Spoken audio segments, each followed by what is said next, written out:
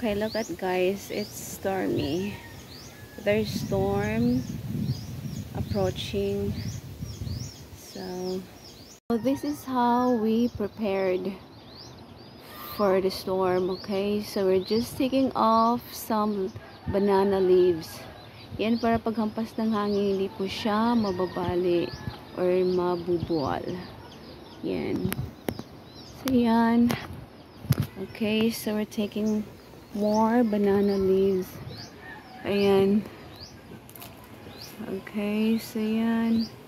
So this is how we prepare for the storm. So less banana leaves now. Look at that. And then the sky is so dark and the trees are dancing. Okay, so I'm gonna show you later guys how the people prepared. Okay, we are fixing the roof, tying the roof. Yeah, para hindi po ililipad. Okay, hopefully it won't really that bad. I'm gonna show you guys kung paano po tinalian yung bubong po namin. Okay, so let's go. Yan, lakas ang ano. Yan.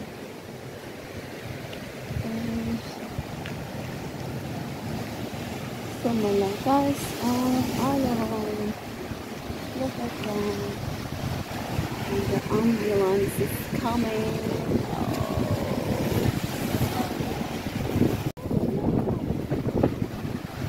Lilipad yung ano ko. Yung aking. So yan. Ito yung mga stormy, very stormy.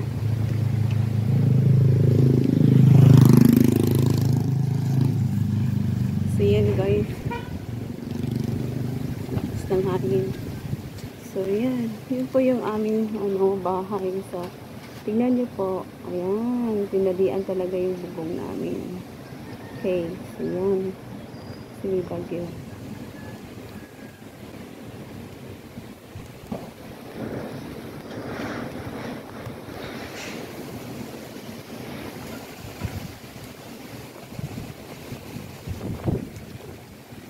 Ganyan yan guys, oh.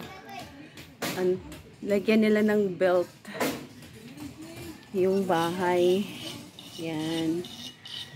Lagyan nila yan ng belt.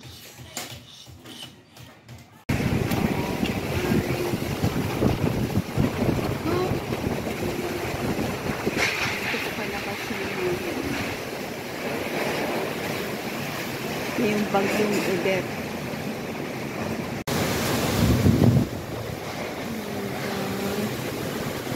It's so strong. Really good po guys.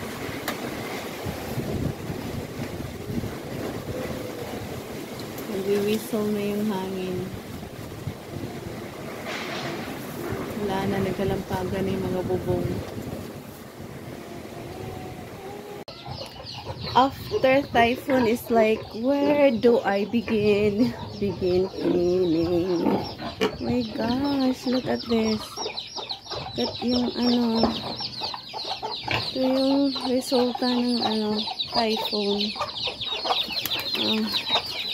Grabe. Oh my gosh, parang na naluad na ng mga lubi guys.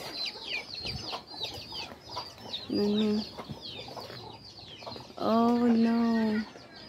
Yung mga saging na may bunga, wala na. Ayan. Oh.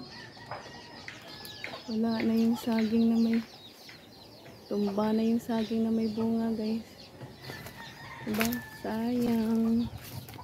But praise God. Safe naman kami. Ito yung nangyari after ng typhoon. Okay, this is what happened after the typhoon. Okay, so tignan niyo po yung mga saging. Oh, sayang po talaga. This is a heartbreak for farmers. Nakakalungkot. But nangyari na po. Okay, so yan. Tignan niyo po yung mga malalaking puno ng saging. Yan, iilan na lang po ang natira na may bunga. Yan. Okay, so this is so heartbreaking for the farmers. Yan. Yan yun. So, ito na yung pong natitira ng mga puno. Ayan, but praise God at kami ay safe. Yan, so yung mga saging na yan, may mga bunga yan. Tapos yung mga mais ng father ko. Ayan, but at least meron pa rin namang natirang puno po. Yan. So yung bandang doon, ayan, hindi naman po siya natumba.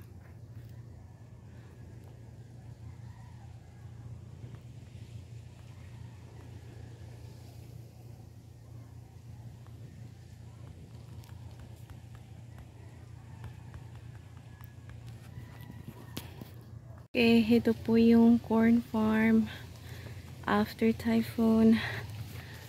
I was just so sorry for my father. Yan. Ganyan po, ang daming baling saging. Iilan na lang po yung nakatayo. Yan. See? Grabe, sobrang liwanag talaga ang dulot mo, Odette. Tingnan niyo po. Wala na. Yung mga saging. Yan, yung may mga bunga pa naman. But praise God. Kasi safe po kaming lahat. Yan.